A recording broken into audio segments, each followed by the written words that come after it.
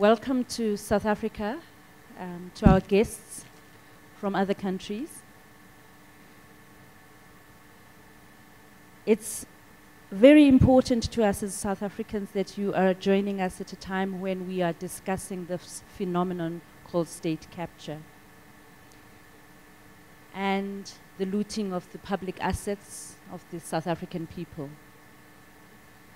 We are at a moment in our history when we are debating what this means, what are its patterns, what can we do, how can we follow the money. So the panel that we have comes at a very good time, and I'm joined by a grouping of experts who really have been tracking and documenting the global theft of the commons. My name is Thandeka Gqubule. I'm the economics editor at the SABC. I'm responsible for economics and business and financial markets coverage across radio, TV, and digital. Recently, because of the plunder of the SABC and the repurposing of the institution to serve the interests of a narrow elite, I became involved in the struggle for an independent public broadcaster and freedom of expression. Around the world, it is estimated that about $1 trillion flows illegally out of developing and emerging markets annually, and these are the proceeds of crime, corruption, and tax evasion. More than is received in aid.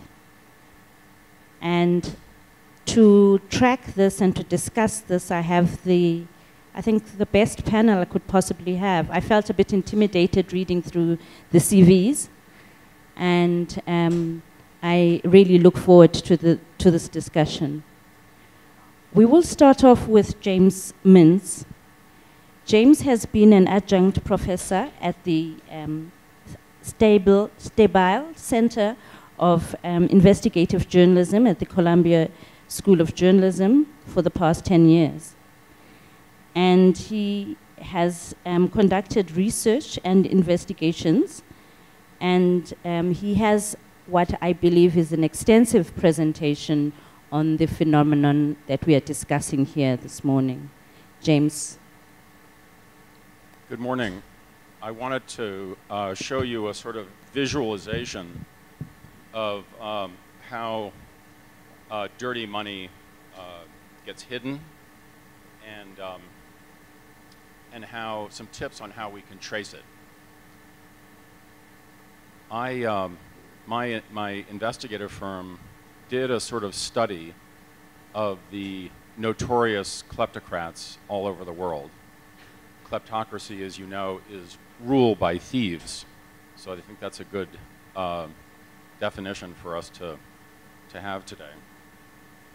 And we found some real patterns that held true across the whole world in how corrupt officials hide dirty money, and also in how investigators of various kinds, investigative reporters, prosecutors, police, etc., have traced that money, have succeeded at tracing it. And I thought I would start by showing you the hiding patterns, and then I'll show you some tracing patterns.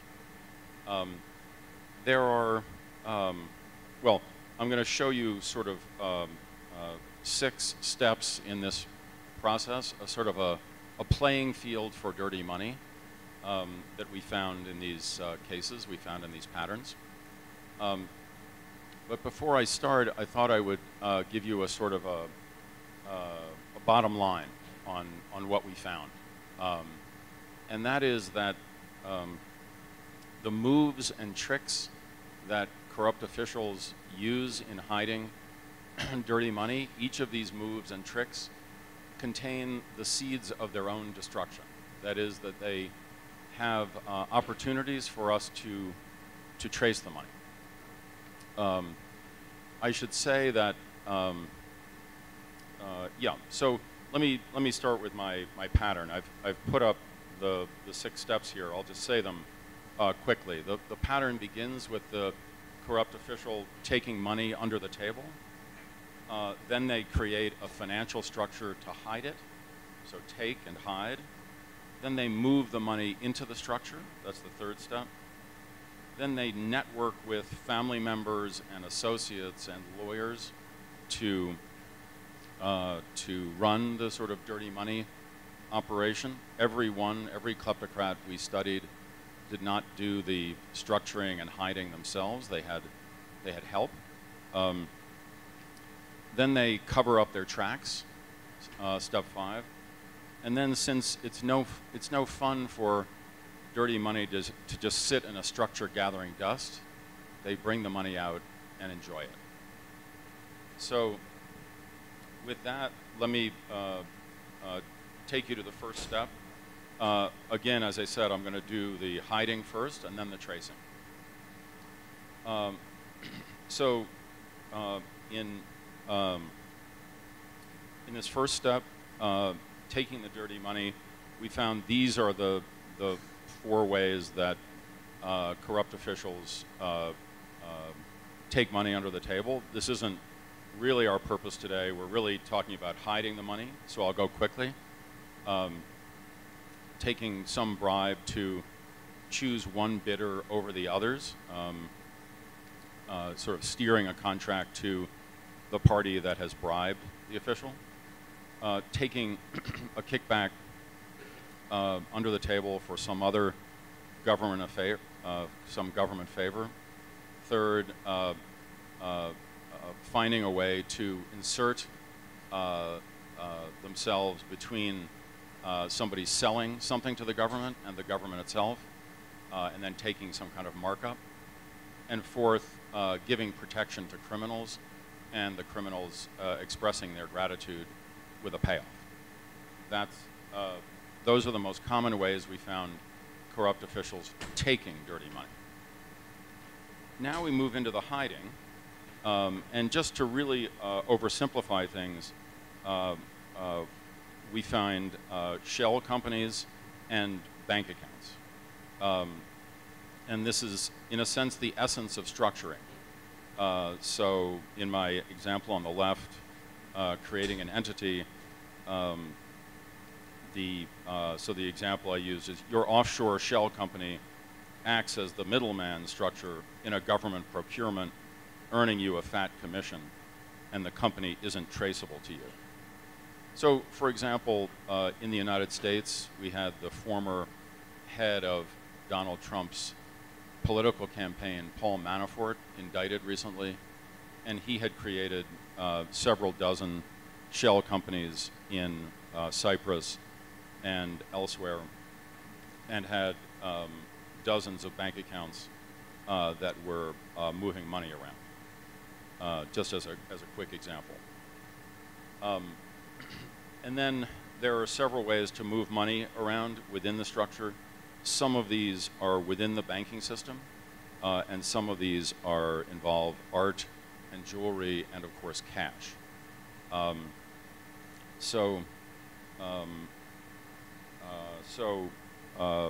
Again, I'm oversimplifying, but with my example on the left here,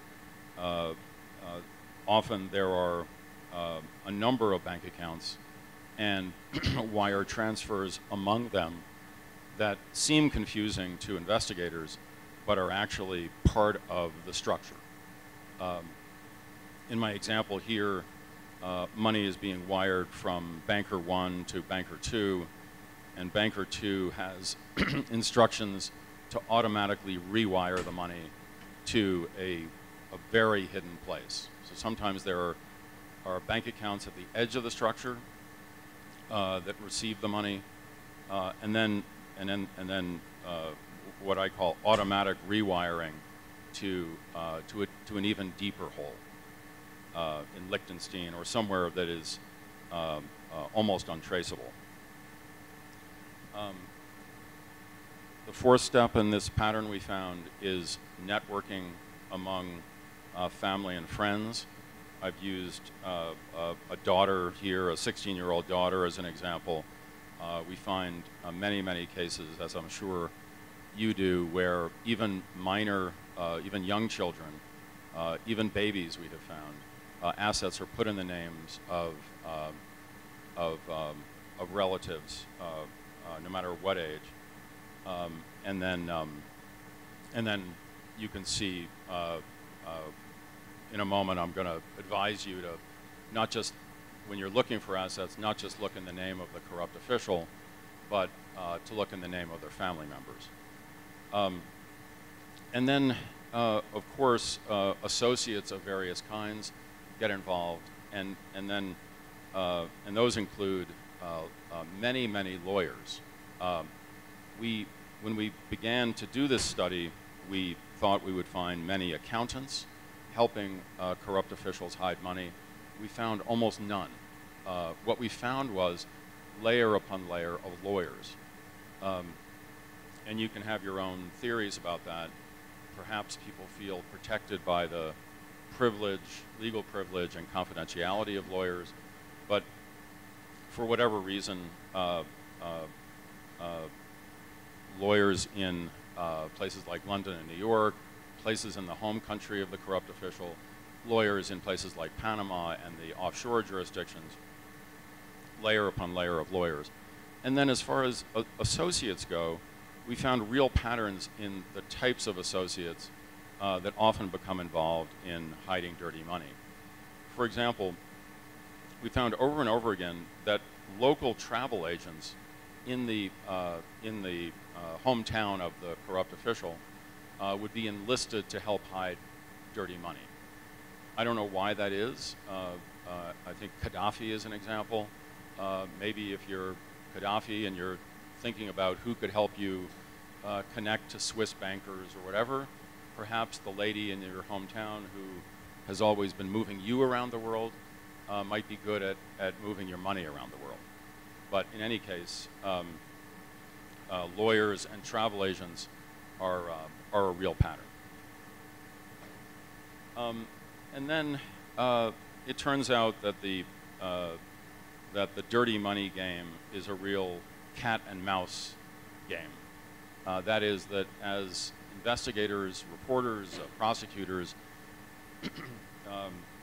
et cetera, begin to close in on corrupt officials, there are efforts made to cover up what they've done.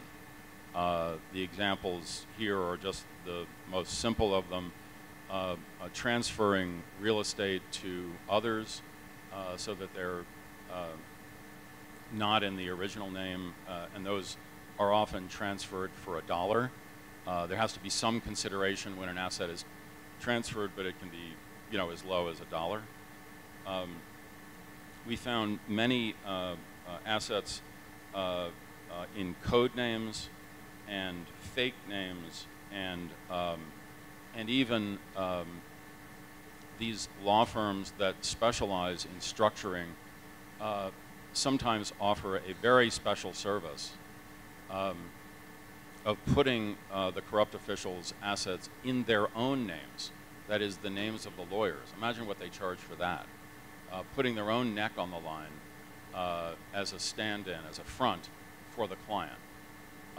And if you look at the services offered by that Panamanian law firm in the center of the Panama Papers, I believe that was their most expensive offering on their menu. And of course, intimidation against witnesses or others who were involved. I guess one point you're hearing behind all of this pattern is that the hiding of dirty money is a group affair.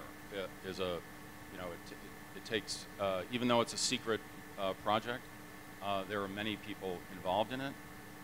Some around the edges, such as trustees and fiduciaries, and even secretaries from an accounting firm or a law firm who were enlisted to put their names on the papers and so on. And sometimes, as investigations catch up with this, intimidation or bribes or whatever to keep those witnesses in line are required. And then, as I said, the whole point is to enjoy this money for the corrupt official. And the patterns include, as you know, real estate comes up a great deal. Real estate, mansions and fabulous places, both in the home country of the corrupt official and in popular destinations like the south of France, and houses in London and apartments in New York and so on. And back to my main point, we'll talk about this more in a minute, but my point being that each of these moves contains the seeds of their own destruction and opportunities for investigators to get to the bottom of these things. Real estate is very difficult to own through a structure. And yet that's exactly what corrupt officials want to do over and over again. Sometimes a multiple company structure, so that the real estate is sitting in London, the phone bill or the utility bill or the payment for the butler has to come out of a shell company in the Caymans, or the guy in Switzerland is supposed to take care of that, but they don't, so it sits on the desk at the Caymans, and suddenly the lights go off because the bill hasn't been paid, or the butler is angry and starting to tell tales because he hasn't been paid. These are actual cases over and over again that we found. Just as one example, the son of the dictator of Equatorial Guinea, Obiang, just his structure neglected to pay the staff at the mansion in Malibu, and these house employees had to go to court in Malibu in California to get paid. And that was the beginning, I believe, of the unraveling of his structure. So, seeds of their own destruction. They want real estate, but it's very, very difficult to do through structuring. Of course, vehicles, planes and boats and cars, again, those are relatively easy to trace. There are people around the world who keep track of plane numbers and watch the private planes of corrupt officials going in and out of Geneva and so on, and putting them online. The same with other indicia of unexplained wealth, like expensive watches. As you know, there are citizens around the world who have come to keep an eye on the watches that are owned by corrupt officials, and to calculate, oh my gosh, he's wearing a watch that's 10 times his annual salary. Again, seeds of their own destruction. So I've quickly taken you through these 6 steps, but let's turn now to tracing. And there are 3 points in this 6-step process that I think are particularly vulnerable to investigators. The point at which they hide or structure their money, the point at which they network with others, and the point at which they take the money out to enjoy it. So let's start with hiding. I just listed here, and I won't go through all these. These are available to you if you want to take a closer look. But the first point I would make is we found that corrupt officials might be very talented at being dictators or running their countries with an iron hand or whatever, but generally they absolutely suck at hiding money. And they make all sorts of really stupid mistakes. If they were really good at it, if they had perfect, what the spies call tradecraft, they will get away with it, and we will never discover what they've done. We'll never find the money. But rarely, in the many cases we've looked at in our own work, rarely have we found that kind of talent or perfect tradecraft at hiding money. I worked on one case where the official had bragged to his personal assistant about his accounts, and would have the assistant get his banker and his fiduciary in the Isle of Man on the phone, and so eventually she was fired and became a good source for us. And you would think if the official had and he was good at this, he would have kept that secret from her, but she knew all about his offshore structure. Then another quick piece of advice we really value relationships with lawyers we find and cultivate who themselves help people hide money. They're referred to as asset protection lawyers. That's the nice term for hiding money. If you can ever find one and make a source of a lawyer who is proud of what they do, and there is a community of lawyers who are legitimate, but we go to them constantly and say, look, we have a structure where the company is in Panama, the directors are in Switzerland, et cetera, and they say, oh, well, that makes sense. Here's why they would have done it that way. And then we ask, well, what are the vulnerabilities of that structure? And they're able to help us with that. One of the vulnerabilities that you find even in the most pirate place, even in the worst tax haven offshore jurisdiction, is that there are rules, local rules, for the trustees and fiduciaries and lawyers locally. For example, let's go back to the Isle of Man. There's a rule in the Isle of Man that if money is contested anywhere in the world, that is even by a lawsuit, even by a civil lawsuit that seeks that money, that the fiduciary is not allowed to put that money into the structure. So, of course, they do it anyway, but one of our lawyers who helps us has told us a kind of a rule within the asset protection community. If you ever aim a blow, if you ever aim trouble at a local fiduciary, they will duck and let the blow hit the client. They will always protect themselves. And then one last thing, I'm sure I'm taking too long, but we of course use these databases like the investigative dashboard that give you a kind of a database version of the documents that are filed locally in the Caymans or the Isle of Man or wherever. But we insist, or we try very hard to get the local paper itself, the hard copy paper, not just what is on these databases. Because the databases contain just almost like a shadow of what's in the actual documents. And the actual documents are much more interesting than what's in the database. For example, we cracked a case one time by finding a fax number, remember fax numbers, at the top of the page, which led back to the actual beneficial owner of this structure, which I guess they had faxed the document into the Caymans or whatever, and that fax number revealed their secret. But of course, that fax number was not on the in the database.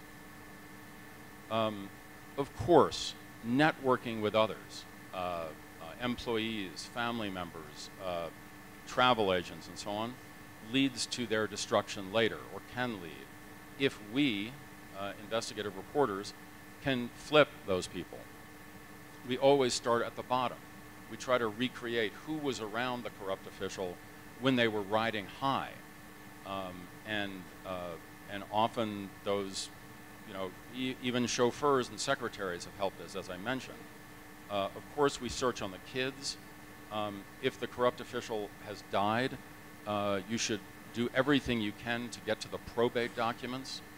That is what is filed in court about the distribution of their assets to their heirs.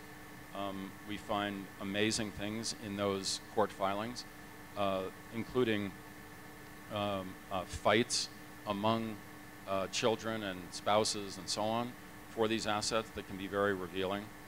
And then, since we're talking about the network around a corrupt official, I should say that there is usually an inner circle, maybe his children or his closest lawyer, but just outside that circle are a variety of people who have been participants in the structuring, perhaps in the tax havens or wherever, who are paid almost nothing to do this help. And they're not excited about being accused of helping corruption. They're there to simply set up companies. They do hundreds of them a day. Maybe they're a secretary or an accountant. Particularly if they leave the firm that they were working for, again, sort of former employees is a theme here. we find that they sometimes will flip. And then even competitors, other fiduciaries on these islands or other accounting firms are sometimes willing, off the record, but helpfully, to blow the whistle. And then, of course, as the money is enjoyed, that's where it also, we can take good advantage of it. Here's a pattern we found. We found real estate owned through structures where nobody around the house knew who the beneficial owner of the house was, except for the architect or the interior designer. And the reason is that the corrupt official wants to get certain things right within the house, like the marble in the bathroom, or my mistress wants this, or my wife wants that. And so they have to come out of the closet just this one time with the architect to go over, what kind of marble. There are, well-known cases where the architects have been willing to brag or even put on their website pictures of a house, let's say, even if they don't reveal the client on the website, they reveal that they are the architect involved in that mansion. I guess those are my tips. I guess one other thing, we've worked on many cases where everything stayed quiet with a structure and untraceable until something went wrong, like the deposing, maybe what's happening in Zimbabwe right now. We'll talk about this next year. That is that the big man is deposed or dies. And at that point, as investigators begin to close in, asset hiders, kleptocrats can really start to panic. I don't know why Gaddafi is on my mind today, but there was a news report that as things went badly for Gaddafi, he reached out for an asset lawyer in London and said that his people said that he had $1 billion to hide. And the lawyer turned him down and turned to the press and basically said, I think they looked me up in the yellow pages. So that was the Gaddafi forces panicking as revolution was in the streets and beginning to make mistakes that we can take advantage of. Thanks.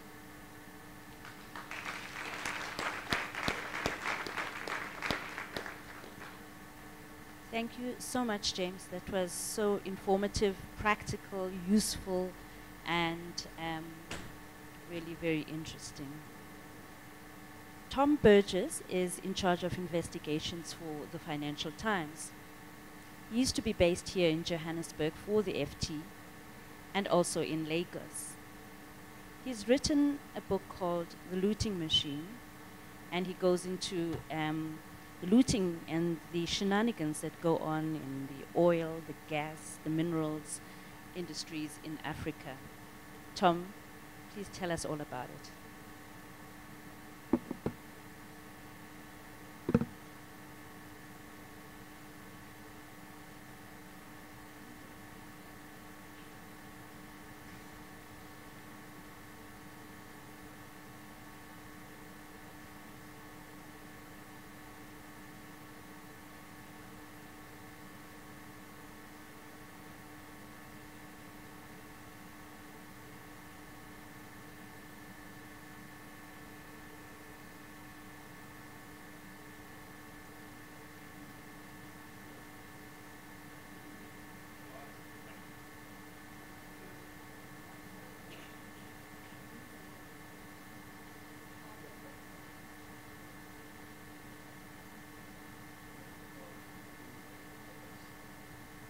They're mainly for your amusement. Anyway, it's very good to be here. I think we're honoured as well to be joined by two profoundly hungover Amabagani reporters after their richly deserved award victory last night for the Gupta Files. Perhaps a round of applause. I'm sure that hurts the head, actually. I did spend a long time living in Africa and wrote a book about oil and mining, but I actually wanted to talk, and I'm more than happy to talk about any of that, if anybody wants to. But I wanted to follow up James's talk by talking about a particular technique that I think is neglected in investigative journalism, particularly about looted money, about corruption, and that's narrative. Some of the biggest stories of our time have come from huge data leaks. Obviously, the most relevant ones for us are the offshore leaks, the Panama Papers, and most recently the Paradise Papers. And they've been examples of fine and courageous journalism, and often beautifully written. But I think there's also a danger when we start to rely more and more on this kind of information. And that's that sometimes we miss the context, rather. And we miss the narrative of what human beings are doing. That's obviously part of the design of offshore structures, but in order to really pierce offshore secrecy and to understand how looting works and kleptocratic politics works, which is spreading ever more widely around the world, I think this is vital that we understand it. Because without that context and without that narrative, we don't really have a story in any clear sense.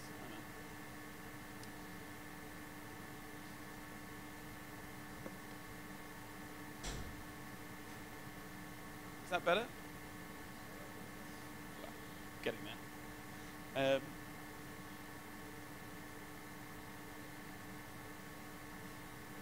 Yeah, more atmospheric. Chasing dark money. So my point is that we don't understand the human action and the narrative. We don't have, in the true sense, a story.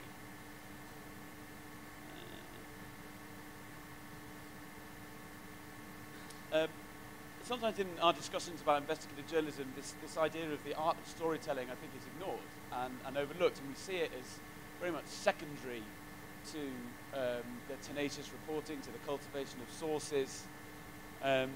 But I would argue that it should be foremost in our minds, not just when we come to the writing phase or the storyboarding phase, but throughout reporting and at the beginning. Because it's how we make sure that we're always considering the human agency at work, and it's how we make sure, it's what keeps us honest, I think. And I'd like to use one example of a year-long investigation that we just finished, and I'll touch on as we go a few of the other techniques that we used and sources that I think might be valuable for people pursuing similar work. But it's a story in which we use lots of different investigative techniques, but it only really unlocked when we understood the narrative and started to frame it like that. And it began with this guy.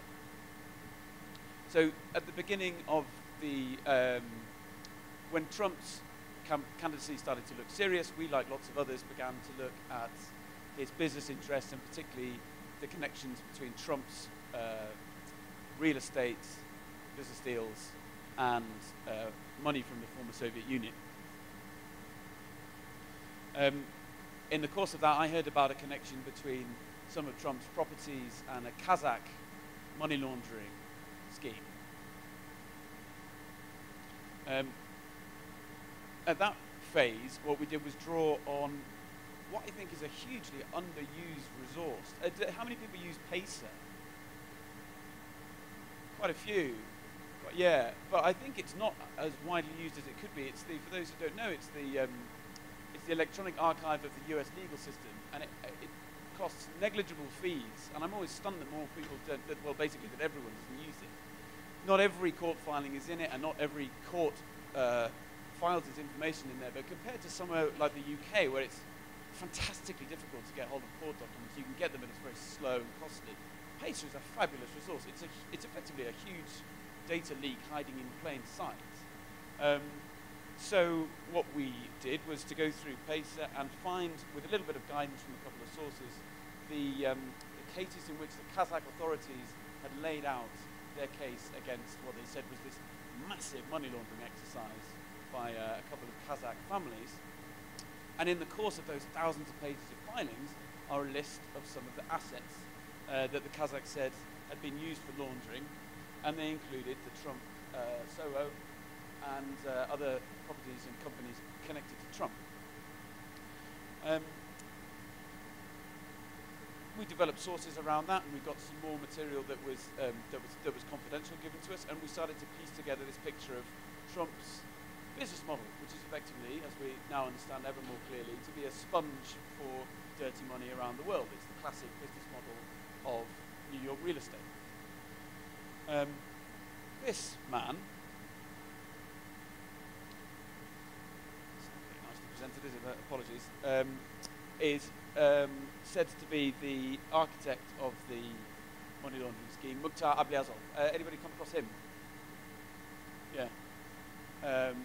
So he was accused in these court papers by the Kazakhs of stealing so much money that they called him the Bernie Madoff of Central Asia. Billions after billions after billions looted out of a Kazakh bank, BTA bank.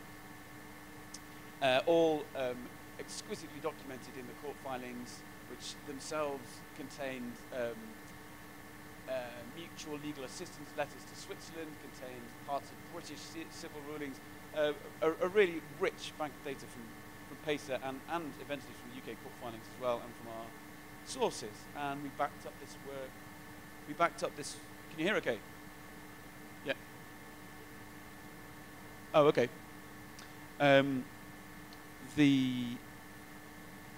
We backed up what was in these court filings with pretty standard corporate registry stuff, but we find particularly, I'm sure there are many, many tools that people in this room use, but Orbis and Arachnis,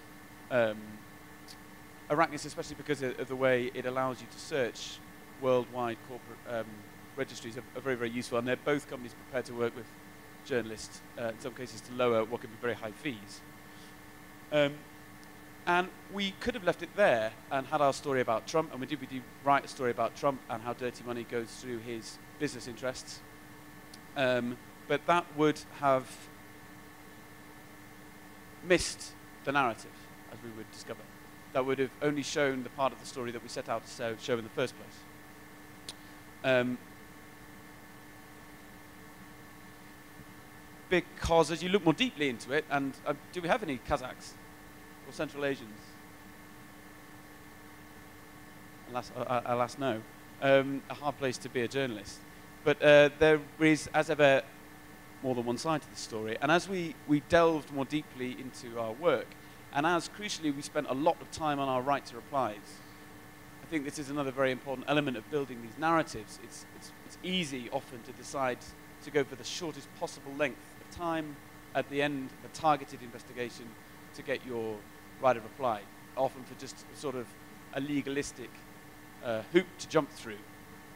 I think it's very, very valuable to spend weeks, if not months, with talking to the targets. There's obviously the risk, in some cases, of your story getting blown.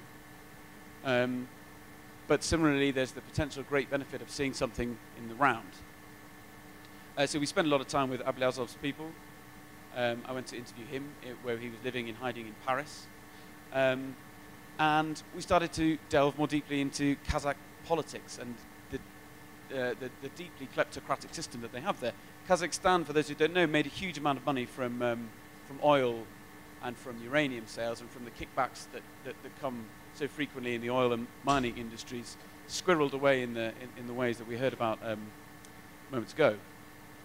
And what they were able to do was to do what the most ambitious kleptocrats do, which is to surround themselves with the outward symbols of legitimacy. So that can be through the central dirty money structures, so the shell companies, the lawyers, and the rest of it. But it also involves something more subtle, as we've seen in South Africa recently. It involves image laundering. So in this case, Nazarbayev, the president of Kazakhstan there since 1989, and Tony Blair, a man he hired as his advisor, he used to be the Prime Minister of Britain, and now himself has made a lot of money, and some fairly dubious friends. And what we did was to start to work on a new story. And if you're interested in getting more into the nuts and bolts of this aspect, really thinking deeply about the narrative and how understanding the narrative frames your reporting as well as writing, I would recommend this. Anybody read that? Yeah, a classic. So William Blundell used to be the A1 editor of the Wall Street Journal. whatever we might think about the journal these days, it has a rich tradition of these beautifully written long-form pieces that turn off the front, and obviously now just very well presented digitally. And this, for me, I'm sure others will have other suggestions, but this is the best guide to long-form writing. And what it does is it uses writing techniques to organize the reporting, and then obviously organize the writing. For me, this is some of the hardest stuff in investigative journalism, is turning it into understanding the narrative of what you've discovered. So Blundell has this idea about a main theme statement, a statement you come up with at the beginning of your investigation. And this is critical for me. I think you have to have, if you believe that the narrative is all important, then you need that simple hypothesis, like a beachhead, or just a simple question at the very, very beginning to organize what you're actually going for, because sometimes we have much too vague an idea of what we're pursuing. And with Ablyazov, what we went for was, is this man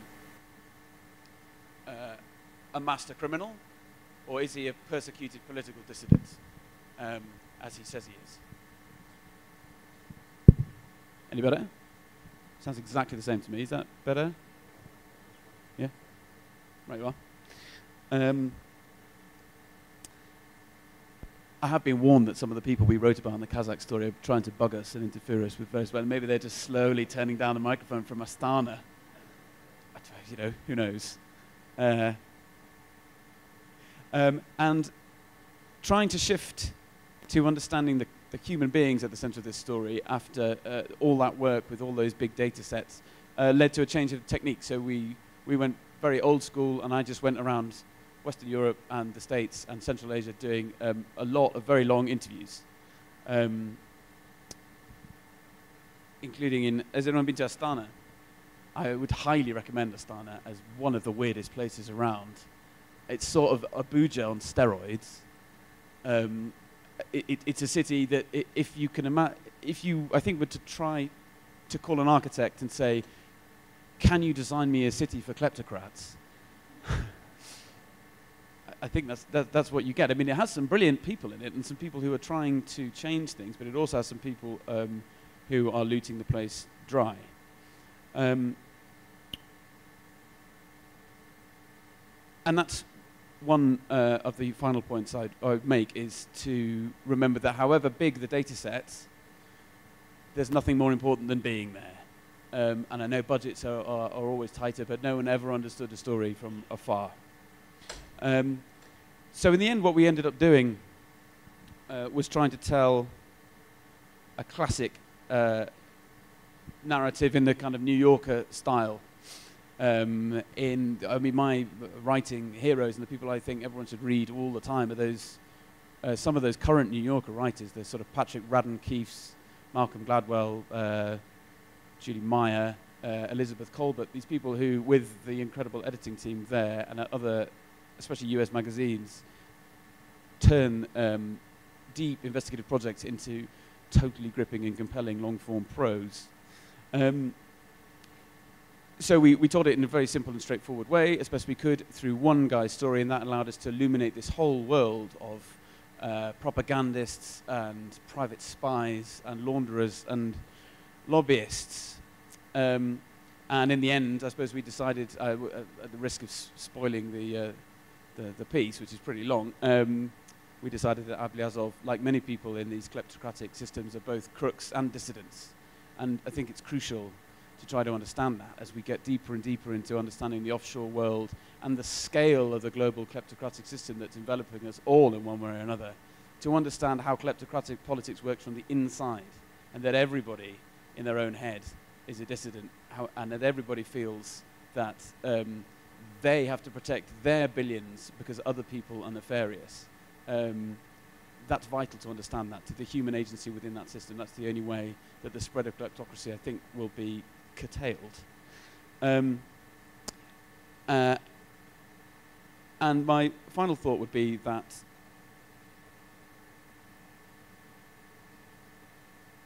all around us, we're increasingly aware, are these information wars.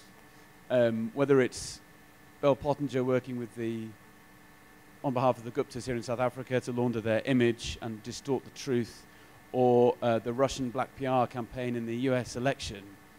And I think that means for us as investigative reporters, we have to be ever more aware, not just of the information we're receiving, but how it's coming to us, how it's being manipulated, and what it's being used for. And increasingly, I think that those questions themselves, as we track the looted money around the world, understanding how information is being manipulated and abused, that is the story. I think that's a decent place to stop.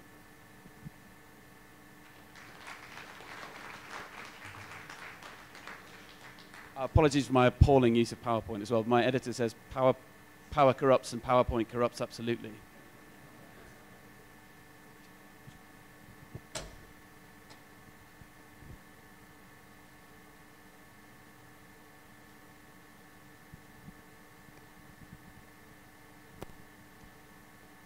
Thank you very much for telling us how to, or encouraging us to write these dirty stories about a lot of filth in a beautiful way, and telling the human story of what really is going on here and how our societies are increasingly shaped by these looting projects.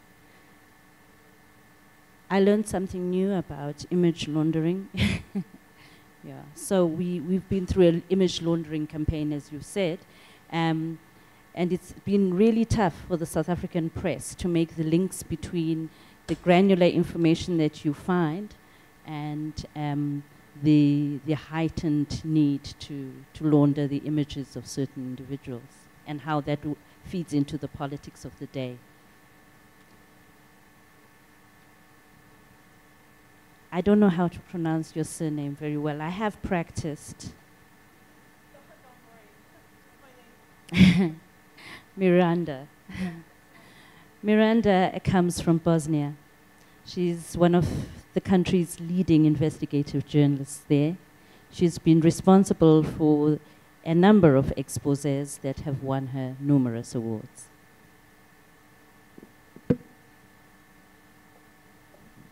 Hi, everyone. So, yeah, my surname is so difficult, not even anybody in my country can get it right. And I'm not joking. If you try to read press clippings about me, you're going to find all kinds of variations of my surname with the press.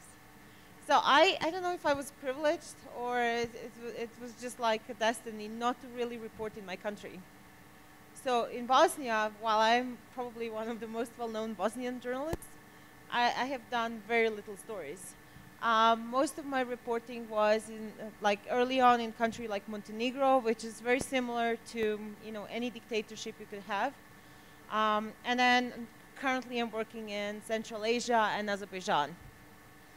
So those are countries where you have single president for like 30 years.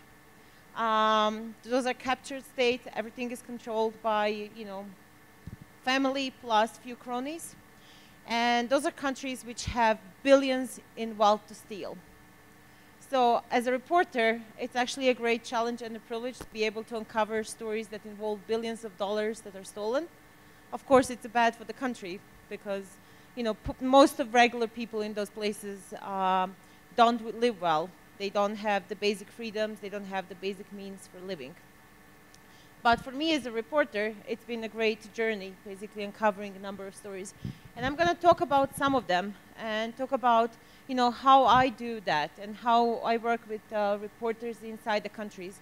I don't know how familiar you are with Central Asia, but there are very few free journalists there, and there are no investigative journalists. And many journalists who actually even dare to do something and report about corruption, report about ruling elite, they basically get, either jailed or they're forced to leave their countries. So you don't really find any information inside the country or any people who can work inside the country. And then the other problem is you don't have a public records. So while you're accustomed to the idea that you can go and file a freedom of information request and get information, or that you can go and interview a president or interview an official and they're going to respond to your questions, You can forget about it in Central Asia. Most commonly, they actually get a list of questions they're going to ask at press conferences, and they have answers prepared. So it's almost impossible to be really journalist inside the country. But we have done a lot of stories reporting about the corruption and about the theft of, national wealth, basically by looking outside the country. For me, it was, a great privilege to actually cooperate with many journalists in many countries abroad, like in Sweden, like in. Is it okay? Oh, yeah. Okay, that's fine. So, like in Sweden, where we broke the stories about, Gulnara Karimova, she was the daughter of the president of Uzbekistan, about Aliyevs, the first family in Azerbaijan, and how they were receiving bribes. But also many other places, because with what happens, like when you're thinking about looted wealth, the most difficult thing is, for example, uncovering the bribe. But somehow, when we look at the international companies bribing their way into the country, the information about the bribe itself is often hidden in the reports and the documents, filed in some country abroad. So I'll give you a most recent. We are currently looking into one of the oil companies, and we have discovered that in order for one company to secure a 10-year exclusive contract, they went and paid a 125 million bribe. And the way they have done it, and this is what is really interesting, this was all in a annual account file 10 years ago in Malta. And I'm not kidding you. And what they did is they went and set up a company, gave it free to some other offshore company. That company got the contract, and after that they bought the company back and paid 125 million. So thinking about the looted wealth, a lot of our stories actually come from, for example, reading financial statements. And not the financial statements in the country you expected. I mean, if you're talking about, uncovering corruption by my favorite company, Telia Sonera, none of the corruption is inside Sweden, at least not filed in the reports inside Sweden. But most of the information we were able to obtain in, for example, Netherlands or in Turkey, where they had their own holdings. So I'm going to talk a little bit about the stories that I've done in Azerbaijan. And if you've heard first part of this panel, there was a lot of like how do you follow the businesses, how do you follow the companies, and some of the stories we were able to do is, for example, that the first family of Azerbaijan owns 10 hotels in Baku, and those are like 5-star hotels. And I told you, there's no information. You can't find the business records. If you actually try to go to business registry, it will not tell you who owns companies. But strangely enough, in one of the accounts, they went and listed every single business they owned. And then, yeah, it's kind of crazy, but by pure chance of getting one single account of a company, we were able to find out all the other companies in their network.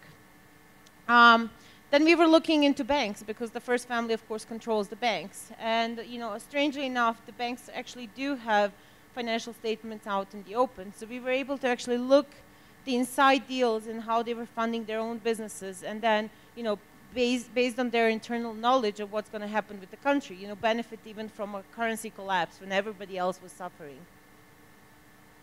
Yeah, this was the story about the banks. And then this was a story about how they captured the state telecom operator. And again, it was by following the trace of companies abroad rather than inside the country, because inside the country we couldn't get anything.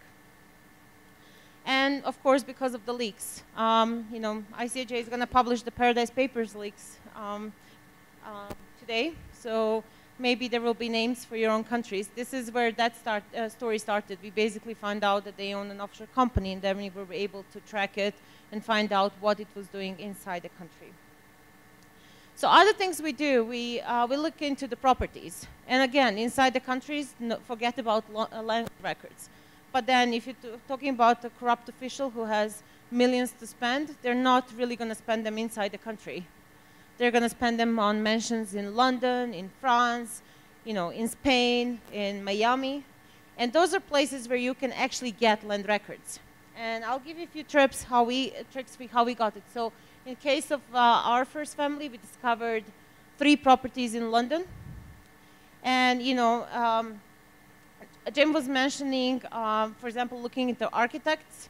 That's what we were doing. One of the big, it's almost like it's a huge villa in London. Basically, was renovated by a London architectural firm, and they went and posted all the photos and the costs and everything they've done, and you could see the gold-plated walls and stairs and everything else. Other ways we discovered the properties is we were following their Instagram profiles. And it's a beautiful way to basically, if you have fashion magazines, where they like to pose for pictures, if they have Instagram, Facebook, I mean, we just keep following them. And in one of the Instagram posts, one of the daughters of the president was like, oh, look at my new mansion in London. And they were like, ooh, they have a mansion in London. And then at the time, we were able to get exact geolocation from the picture they have posted. Because there is a session here, I think, at the conference, about like how you can track some of the information. And basically, for us, it was identifying actually the building in which they had the property. And then we sent a reporter to London, and we said at the reception, we have a package to deliver. Can you tell us, if Leila Aliyeva lived here? And he confirmed, and he was like, she's now out for gym, but she's going to be back in an hour. Come back, and you can deliver the package. And that's how we confirmed. So we didn't know like exact apartment, but we knew she lived in the building, and we knew what the price of the apartments were, and so on. And other ways we determined the properties, for example, in London, you actually usually if there is like a building and you own an apartment in a building, they have a managing company for the building, and one of the daughters was actually a director in the managing company for the building. So that's how we found that she owns another property in London. In other countries, for example, when we were looking into Gulnara Karimova, the daughter of the president of Uzbekistan, she had properties in France. And the beautiful thing about France is the most foreigners who own properties there would set up first a company, and then through the company, they would own a property. So for us, once we were able to search for the names of directors, and we identified one of her, people who would hold the assets on her name. Once we found that, in the records we just found which villa she bought and for how much money and when, and then we were able to get all the other records. So that's kind of like how we find out about the different assets abroad. We follow the companies, and we also look at what they're doing. These are some of the examples. Then, yachts. We've done a number of stories, basically, again, following the social media profiles. Seeing the pictures, seeing on which yacht they appear. And in our case, we identified that Aliyev's actually used 2 different yachts. The yachts, we basically tracked them by name, and we discovered they were owned by the state oil company. But from there, we were basically able to use tools like marine traffic to actually follow the location of the yachts. So we would know that today it's in France, tomorrow it's going to be in Italy, and the next, in 3 days it's going to be in Malta or wherever. So, and we could do that like live, actually track, where the yacht is. And then we collaborated with a reporter in Italy and discovered that, same as, we have Facebook, the ship crew, they also have their own social media.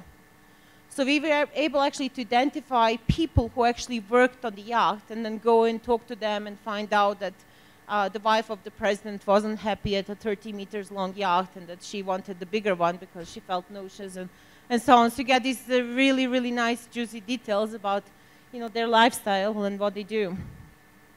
And yeah, this is just some images of this. And then we did another thing. We followed the aircrafts.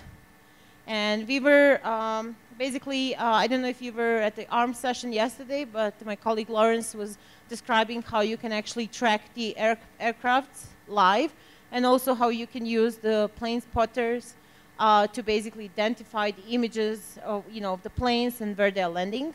So for us, one of the things was we knew where the government plane of Azerbaijan was going by basically following different plane spotter websites and finding all the planes, and then doing a database where we identified every flight, and then we were looking where the president was at the time. And that's how we discovered that many of the London trip or many of the Switzerland trips, basically the president was inside the countries, but his daughters were basically, going either on shopping trips or on depositing money trips or, vacation trips. And then the last thing, we follow their lifestyle. And, I think Jim mentioned like $100,000 watch. For me, the first idea of like, why should we track the lifestyle was looking into the former Prime Minister of Montenegro. He suddenly, he had a salary which was like 1,000 euros a month. And then suddenly he had 100,000 watch. And it was like, no, there's no way on earth you could ever afford 100,000 watch. So we started looking at the daughters of the president. And of course, we discovered like a $5,000 bag, and then $1,000 dress, and then we discovered the 160,000 bag. And the way we were doing it is basically by just downloading everything we could ever find on social media. And then we used the reverse image search to basically, we would crop this purse, and then we would do a reverse image search to identify what kind of purse that could be. And then we would find that this is brand and so on, and then you kind of see what the cost is and how luxurious it is and so on. So how do I do this? And we've done so many projects, looking in Uzbekistan, looking in Azerbaijan. Most recently we published stories in Kazakhstan about one of the top officials, basically uncovering again $1 billion empire that nobody in Kazakhstan knew about. We're doing similar story in Tajikistan, which we're going to release in a month. I mean, those are like the first countries in the world to report. And the way we're doing it is basically using public records. Not inside the country, but actually elsewhere. So, everything you think, you can not get in your place where you're reporting, if they have any trace abroad, and in most cases they do, because, what's the point of spending your money if you're only seeing your country? I mean, what we have discovered, the whole idea of people who steal money from loot their own countries is they want to go abroad and show off. They want to be treated as celebrities, as, public figures, and, be in the close circles of the, queens and princes and, top businessmen and, actors and so on. So in order to have that, they have to spend money abroad. And once they start spending abroad, there is a whole range of public records you can be getting. From court cases to, business records, to land records, sometimes even police records, and, divorce records, and, all kinds of them. And the way I start, normally, whenever I start with a new family, because for me, it's, I don't know anything about, for example, Tajikistan, or I know anything about Kazakhstan when I first start looking into them. I spend time figuring out who is who. And that means getting the names of not only, the top officials, but also their family members, figuring out who their lawyers are, who their close friends are, who they hang out with. And I usually create this big database with all kinds of names I can go after. And then once I do that, like this is one of the examples of the names in the databases I create. And then I basically start running them through a number of databases. And there are databases like Orbis, LexisNexis. You can often get them in libraries, so you don't have to pay for them. They're quite expensive. But like business schools, big libraries would have them. And they have millions on records on ownership of companies. And you can search, for example, by name of director, even at places where you actually can't do it by doing just a regular search. Like if you go to, Bosnian Business Registry, you probably will not be able to search by the name of shareholders. This database allows you to search by the names of shareholders. Lexis allows you, for example, to search by nationality. So I can do a search to find every person from South Africa who has a business in UK. So it's really, really amazing. So it's kind of like a big, sea of things where you can just go and fish and fish. Then you have things like ICJ's, Panama Papers database and offshore league database where you can search for your names. And it's so worthwhile. When we did the last Kazakh story, we went back to Panama Papers, and we suddenly found things we never found when we originally worked on the Panama Papers. Because, we had new names, new people, new companies to search for. So it's always good to go back. Investigative dashboard, we will have a session on Sunday about it. Basically, it has, you know, hundreds of different databases where you can search for your names, you can search by your country, and see what kind of leads you get. And then every country has a business registry. And you know, even the most notorious of the offshore jurisdiction have a business registry. And you know, just as one example, when we were working with SVT on Tilia Sonera investigation in Uzbekistan, you know, the whole story basically came through from Gibraltar. And you know, Gibraltar is a tax haven, and everybody thought there's nothing you can get there.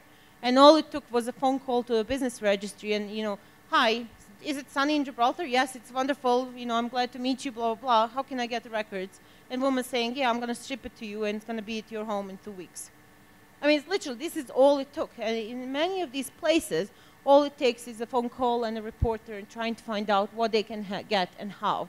And, you know, finding a friendly person to help them. You know, one of the things I love are official gazettes. In some countries you have them, in other countries you don't have them. But basically it's kind of like a public announcement of every company. And it's really amazing in some countries like in Middle East, you know, every time somebody buys a new property, or for example, even in Switzerland, when the new property is sold, it's actually published in the official gazette. So you know the buyer, you know the seller, and you know the price. It's amazing. Amazing as a source of information for you to dig in. And then, of course, court records in UK, in US, I mean, those are my to-go places. Because if you have a major businessman and he gets in any kind of dispute, he's not gonna, it's very unlikely he's gonna settle it in your own country. But he will likely go to US, he will go to UK, and you know, that's where you can get records and you know, affidavits and testimonies and so on. And of course, scrape database.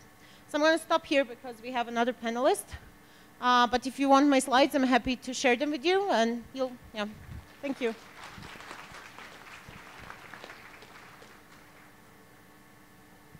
Really, how exciting is that?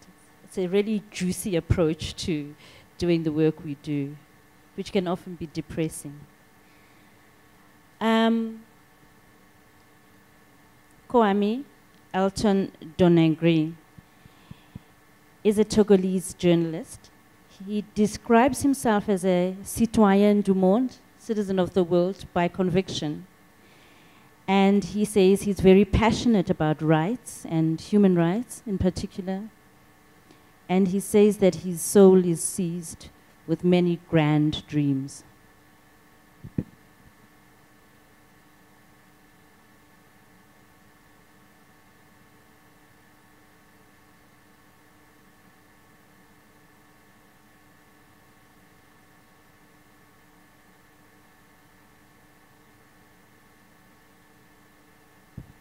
Hello, guys. Sorry, I would love to go in English, but unfortunately, I'm not so good at English, so I'll go in French.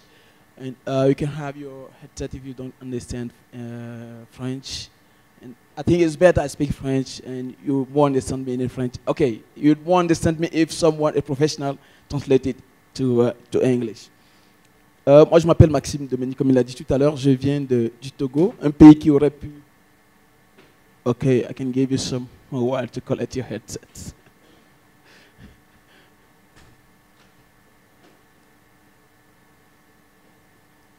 Sorry to disturb you with my poor English.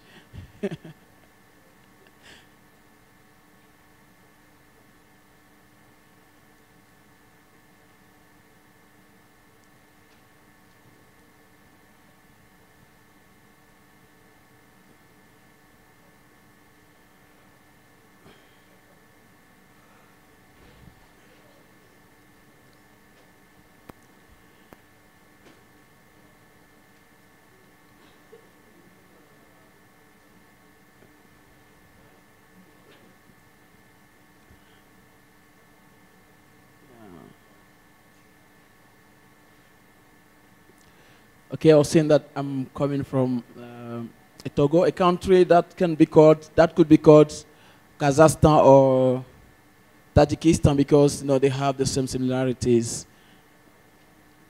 Still, Togo is situated in Africa, West Africa.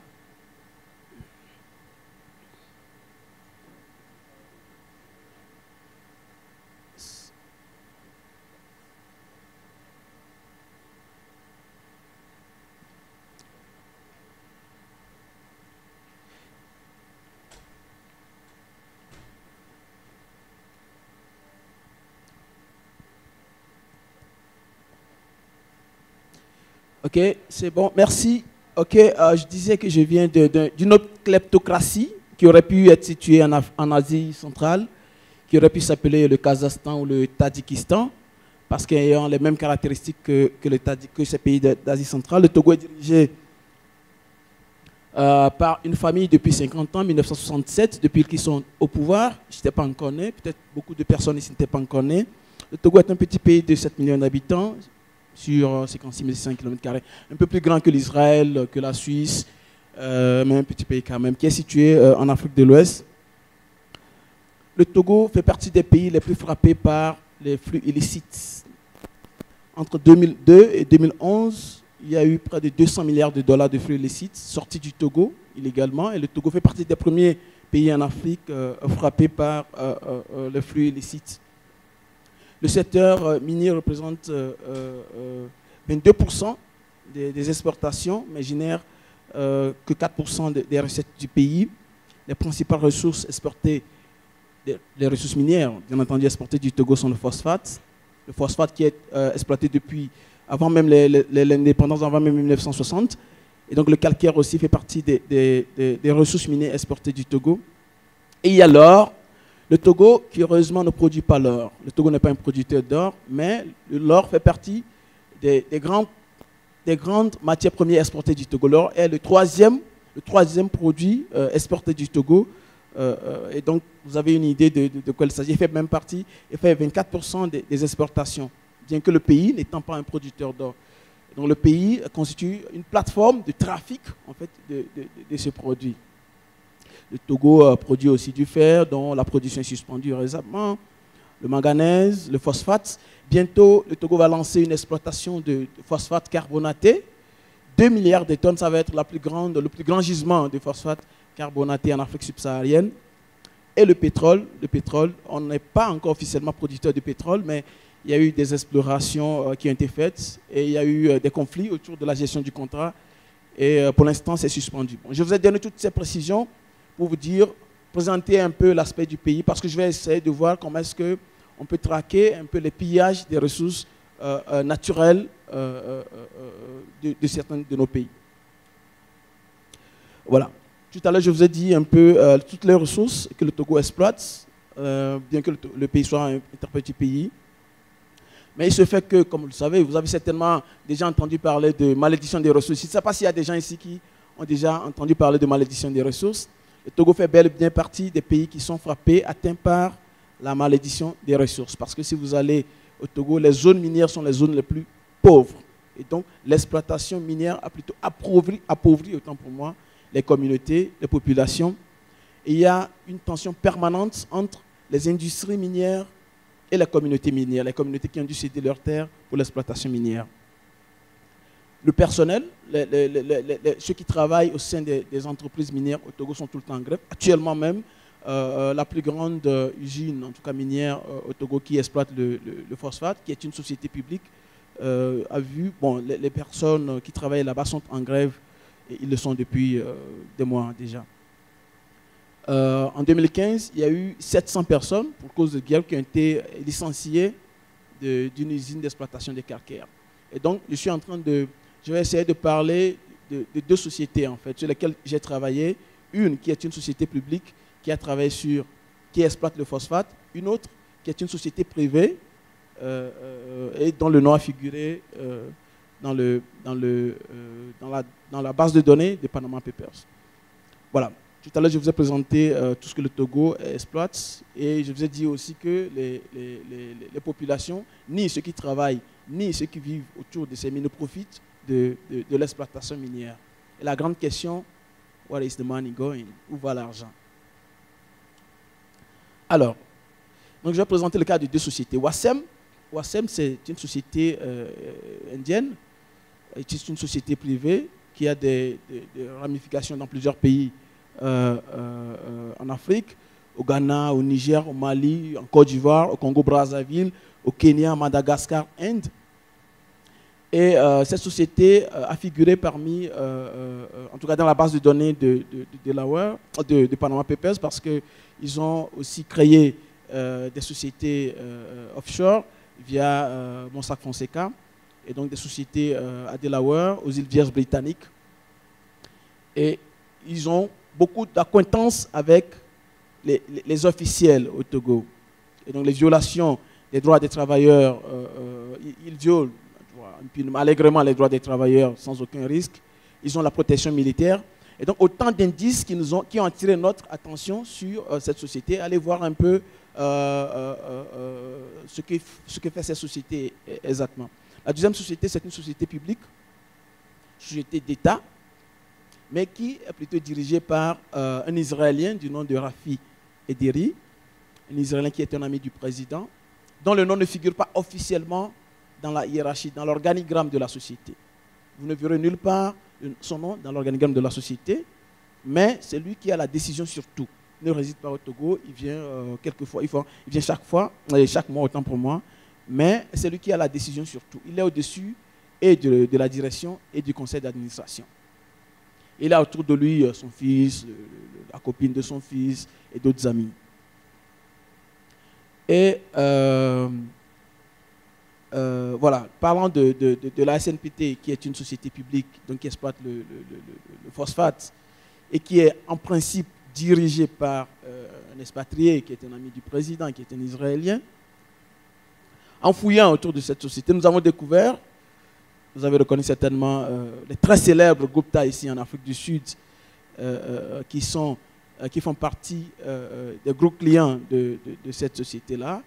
Et donc, eux-mêmes, ils ne transforment pas le phosphate, mais ils constituent des intermédiaires, c'est-à-dire qu'ils achètent le phosphate, ils vont vendre. Et donc, la formule, le fait que le Togo ait la capacité d'aller directement vendre à des consommateurs, mais souvent obligé de passer par des intermédiaires, ça attire notre attention. Ça fait partie des indices qui nous ont attirés, qui nous ont poussés à investiguer autour de ces pratiques.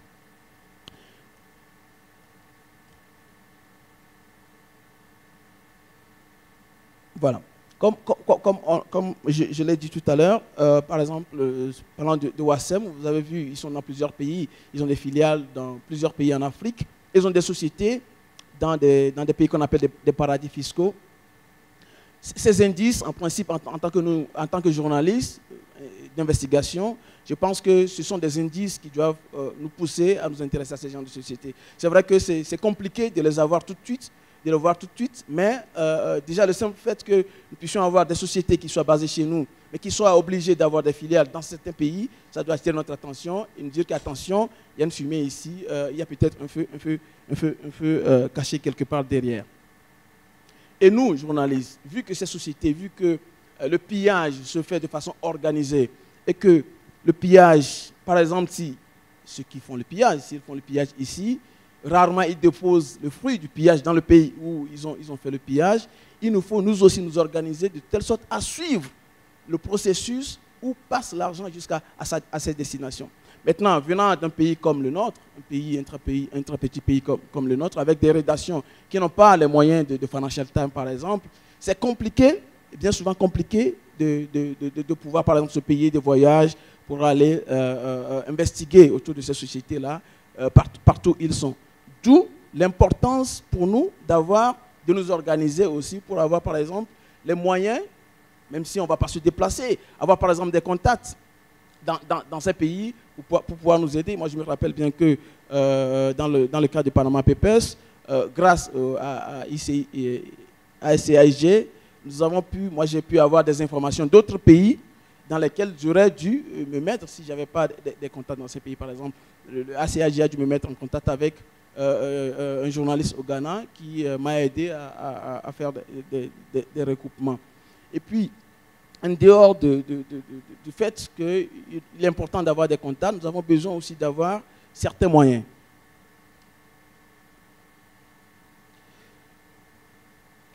Tout à l'heure, j'ai dit que le Togo aurait pu être le Kazakhstan ou le Tadjikistan.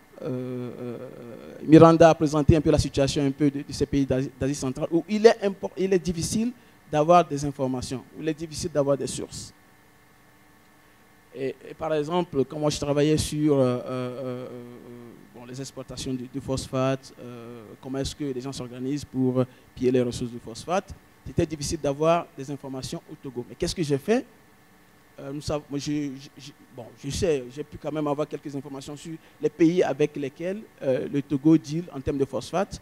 Et donc, à défaut de trouver des informations d'exportation, je suis allé chercher des informations d'importation de ces pays. Supposons que, par exemple, le Togo exporte du phosphate vers l'Australie. À défaut de trouver des informations sur la quantité du phosphate que le Togo exporte vers l'Australie, c'est peut-être plus facile de trouver des informations en Australie sur la quantité de phosphate que l'Australie importe du Togo. Donc, ça, c'est des techniques, par exemple, qui nous permettent de contourner un peu la censure, le refus d'accès à l'information dans ces pays.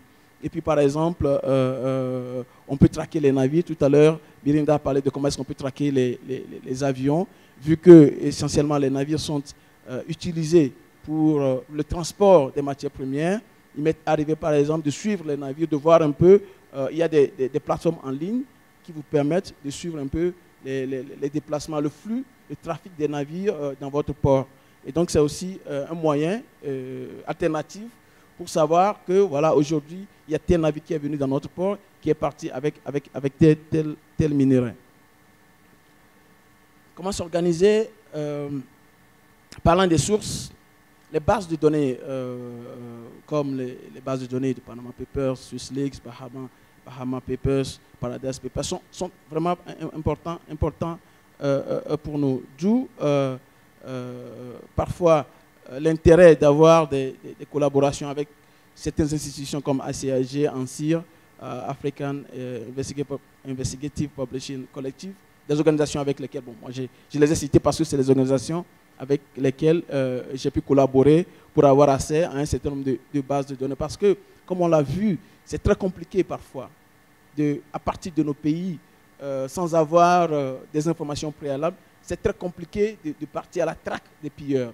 Donc parfois, il vous faut genre une sorte de coup de pouce que vous aurez peut-être trouvé dans une base de données. Et donc, c'est important d'avoir accès, d'avoir des partenariats avec ces genres d'institutions, d'organisations pour avoir accès aux bases de données.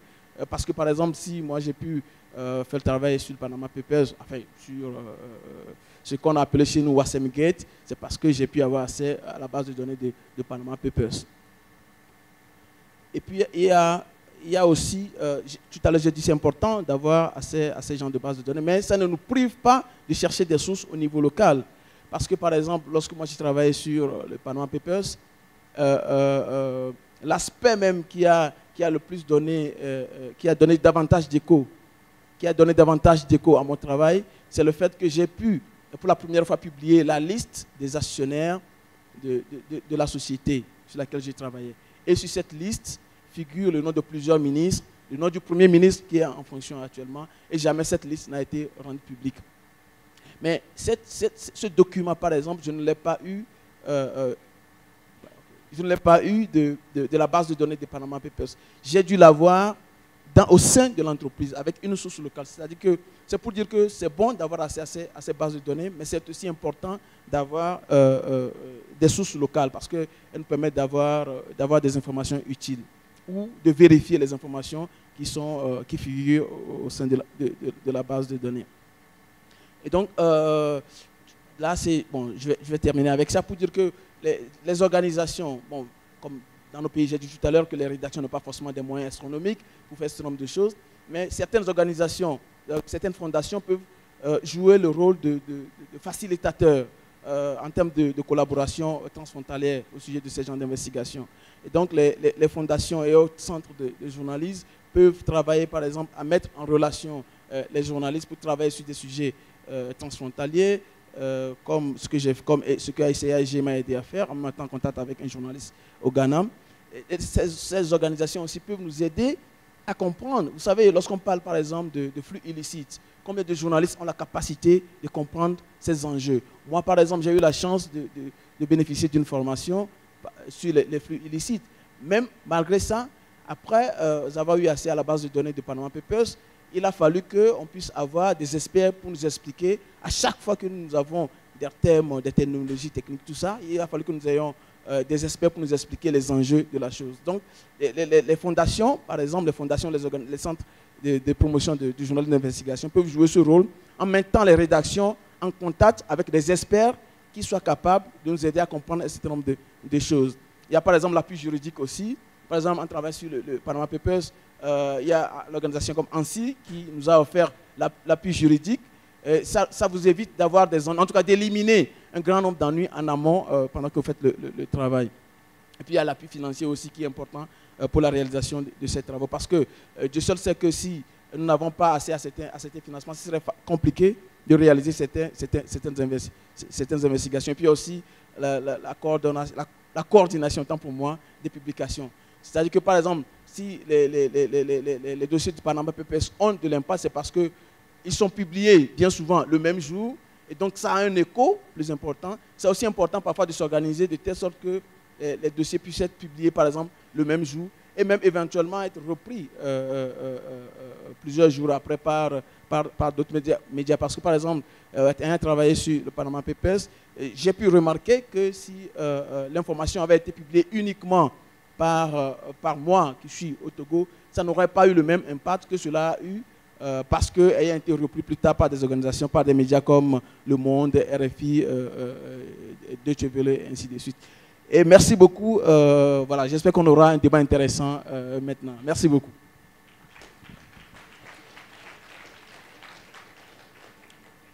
Koami, merci beaucoup, mon frère. Pardonne-moi.